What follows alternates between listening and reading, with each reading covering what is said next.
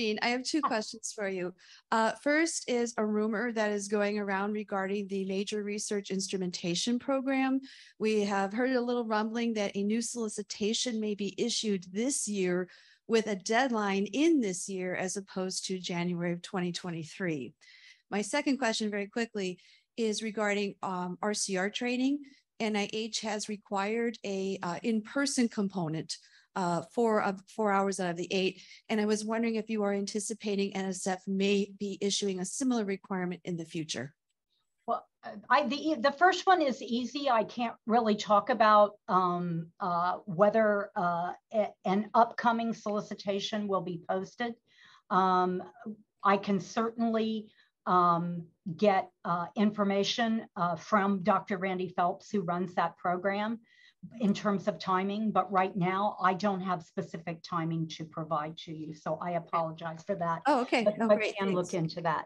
The other item I can absolutely address. Okay, so actually, when NSF originally implemented it, now it's responsible, and it used to be RCR, Responsible Conduct of Research. Now it's responsible and ethical conduct of research, and NSF gave the flexibility to the institution to determine the medium that you would use to conduct the training.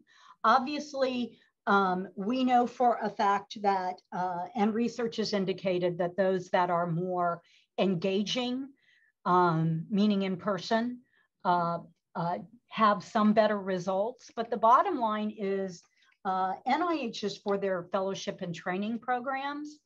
NSF is for everything.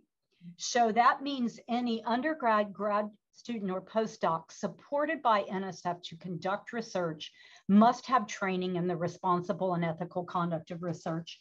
And I will tell you, one thing I can tell you for certain is that the CHIPS Plus Science Act actually expanded that to faculty members. So more to come in the future on that. We only encourage that in the PAP guide. So at the present time, we are considering and have no immediate plans to change the medium of which you have to change, meaning you have to do these in person. They, for example, would apply to an REU student because they are supported by NSF, an undergrad supported by NSF to conduct research. And you only have them for a few weeks in the summer. So many institutions, based on what kind of student and what level student, you know, the way you would train an undergrad is very different the way you would train postdocs, and certainly in the future faculty. So for right now, we have made no change. And NIH actually changed that a few years ago, but NSF has not made a similar change, and has actually at the present time, you always have to say that in policy land, at the present time, we have no no plans to change that. Hi, Jean. Thank you for spending your morning with us. I have a question regarding the concept outline you mentioned earlier. And is this NSF's version of white paper? That's the first question. First of all, white paper, even the term white paper differs from agency to agency. So it's very hard to articulate that. Some white papers have just a description of the science, a shorter description of the science. These concept outlines are actually even shorter than that. They really are just, okay, they want to do a planning proposal. Is this appropriate for a planning proposal?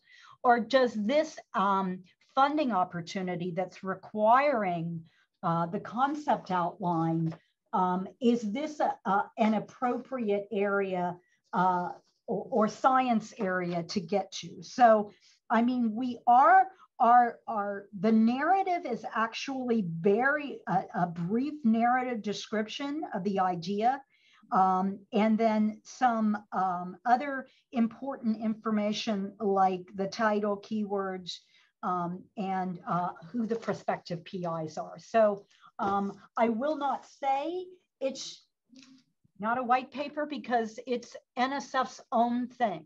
So now we'll have LOIs, letters of intent, that help us, very, very brief, that really are there to help us. They're not reviewed at all. They are informational for NSF to manage, help us manage the review process and understand the number of proposals coming in. We have this new concept outline that really is to save time for the prospective PIs by saying, here's the basic idea. Give me the necessary, and they will get an email back from the program officer saying that it's acceptable to submit. So that's saving the administrative burden. Preliminary proposals are shortened versions of proposals and vary by funding program solicitation. And then obviously there are full proposals. So these are really NSF centric. I don't want to, because I know other agencies, DOD uses that terminology, sometimes NASA, and how they use them and what's in them can be very different from agency to agency. So I hope that's helpful to you. Okay, yes, thank you. So you mentioned that these concept outlines should be submitted through the prospect web portal or tool. Well, it's either or, email or the prospect tool, and the funding opportunity will tell you what you could be using. For planning rapid eager raise, it gives you the option. Okay, so, will this function ever be rolled into Research.gov? Sure. I mean, it is not on the current plan right now, but obviously, it would be too soon to make a definitive answer, but it is a possibility, but it hasn't been discussed yet. So it's probably best for me not to answer that question. Okay, so one last question about this subject is, how long should we expect a turnaround if we send in a concept outline? Well, that's going to vary, obviously. If we have, for example, and let me tell you why that it makes a difference. If, for example, you're responding to just, it's an unsolicited proposal, you intend to submit a planning proposal to NSF, and so you have to submit a concept outline. Well, that's a one-by-one activity. However, if you have a funding opportunity or someone has a dear colleague letter where they're asking for rapid awards, well, they could be getting a whole lot of submissions then. And so the time may be greater when it is a requirement of a funding opportunity or a DCL, because then they may be getting a whole bunch of concept outlines that they have to look at one time. A great example of why we actually moved to this process was COVID. We told folks to come in with their ideas in a DCL, and we just got absolutely slammed and had no capability to track them or for the PI to see where they were in the process. And so what this does is just provides a more formalized process for you to submit the outline, know where it stands in the system, and pump out the necessary documentation that you will have to upload in the full proposal to submit it to NSF.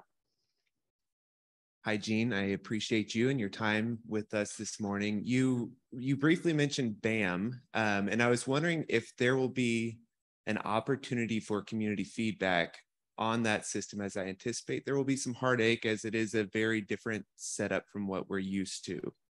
Yeah, I mean, here, let me tell you that, first of all, BAM is not heavily used at all right now. There are only a few, very few BAAs out, and the Research Innovation Engines is one of those. And so what we did was develop a very bare bones, and yes, We know you will have comments, but with the idea that ultimately, and this is one I can tell you, will be ultimately taken over and become a functionality that's included in our research.gov. So eventually the BAM system itself will go away, but BAAs in general, the challenge is they are for folks that aren't used to doing business with NSF. Many for-profit organizations, oh my heavens, the number of questions on eligibility we have gotten for research innovation engines that went into, submission of these concept outlines was huge. So there will be always opportunities in the future for you to communicate with NSF about what you've seen and what you've experienced. And so, but we do have the idea that with the BAM that you see right now will look very different ultimately in the future. This was just a bare bones version to get out on the street to permit things like the research and innovation engines to come in the door.